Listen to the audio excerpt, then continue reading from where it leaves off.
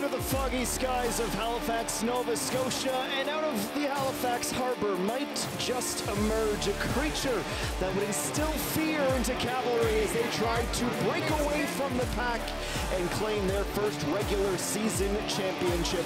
A house of horrors at times it has been for the Cavs in Nova Scotia, and the Wanderers will be hoping that that remains true here today. Patrice Geyser with an exciting new formation as well. He calls them the Three Amigos. It's an incredible center-back trio of Cale Lockery, Daniil Henry, and Dan Nimick, who will all play together for the first time in front of Jan Filion. Jesse Daly of Brisbane, Australia, suspended on yellow card accumulation, but they do get Bradley Camden back into the team, who is one of the three changes. Maël Henry will try to deputize for the Aussie in midfield beside Charlie Trafford, and Ali Moussi returns after dealing with a bit of a knock. The flex out to Sean, but is Camargo in control. Moussy's kept himself onside.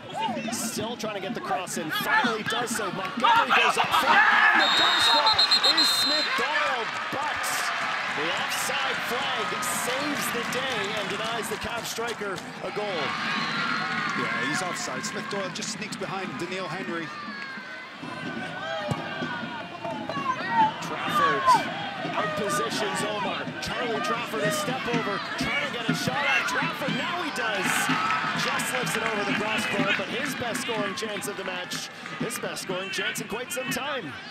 Yeah, he did well here with the press. Just nicks it. This is all Moussi as he tries to find a dart. It's a dangerous looking ball, but Nimick gets up to it first. Cavs stay in position. This is Henry. He's probably going to want to cut this to his right, and he does. Over top, and it's going to fool Filion. Cal Montgomery screams, not sure if he got a piece, but Henry is able to get it on his favorite right foot, put it in a dangerous spot, and it is Cavalry who strike first and draw the opening blood in this match. Cavalry FC goal. Scored in the 27th minute by number 18. Well, this being credited to Henry for now. We'll take a look at the replay. It would be his first for Cavalry should this stand, but regardless, Jim, doesn't change the score. No, look at it. I love this. Young player, give me the ball. Let me take him on. Free kick just inside the touchline. Moussi has been getting more and more accurate. Charlie Trafford hits the crossbar. Design play as he came short. No look redirection. Camargo influential in the turnover. Gets it right back for Moussi. Camargo fires just wide. Had Filion dancing about, was never sure of his footing. But that again, Jim, the press from Cavalry and Halifax are struggling with it. Yeah, look at me. Camargo here.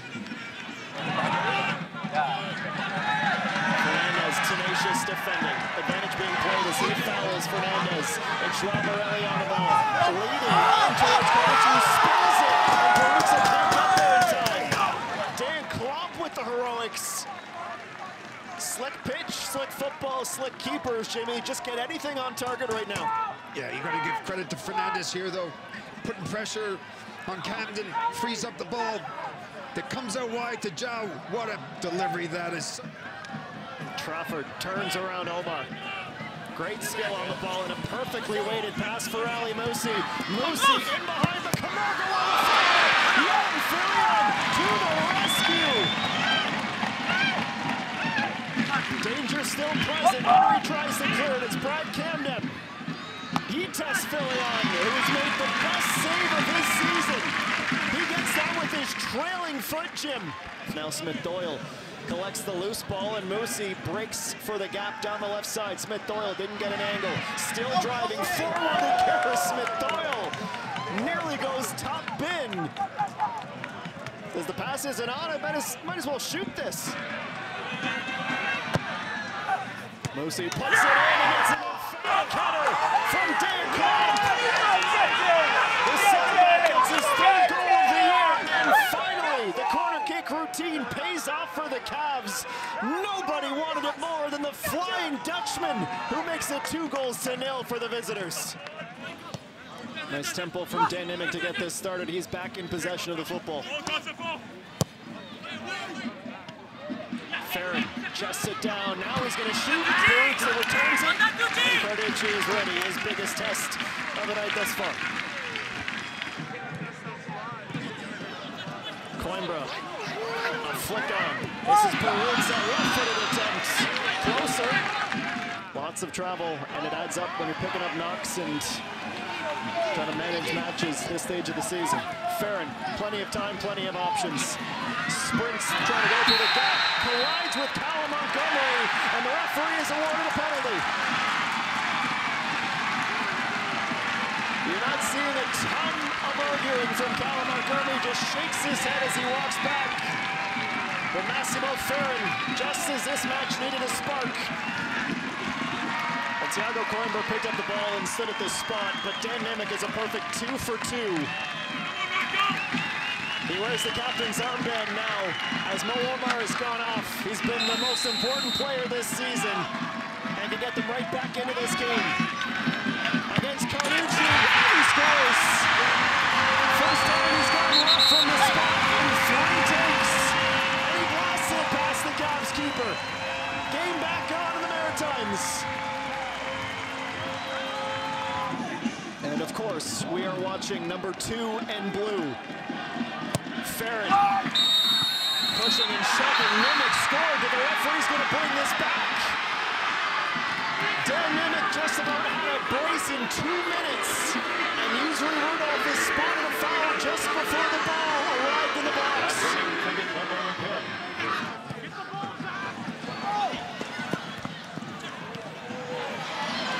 important touches. Farron barrels in, tries to go tight angle on Carducci, back across the face of goal. Lockery steps on the ball. Ferrazzo comes to collect. Into the box, Lockery gets a touch. He made the back post run. Glances off the side of his foot. He was never able to really test Carducci, but it's a great run from the center back. Halifax has to go. There's been drama at the death at the Wanderers grounds already this season. Do they have time? Can they get it done? Cavs bench up in arms, pointing to their figurative watches. They're ready for full time. Caligari clips it in. Dan Klump, another defensive header, and that is full time. 2 wins and a draw on a 3-match road trip for Tommy Wheeldon Jr. and company, who continue to shush the opposition.